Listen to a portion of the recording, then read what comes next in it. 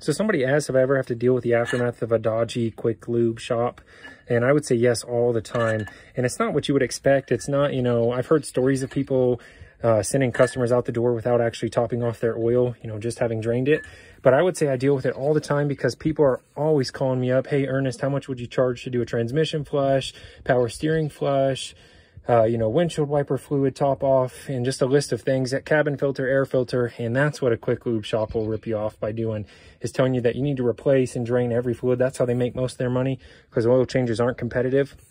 So yeah, all the time I deal with it, but it's always something, you know, that's unnecessary. Like I look at the transmission fluid, it looks perfectly clean. Power steering fluid looks fine, but somebody's contacting me because a quick lube shop told them they needed to spend $1,000 to flush all their fluids, brake fluid, everything included. So that's how I deal with them. I usually just tell people my opinion.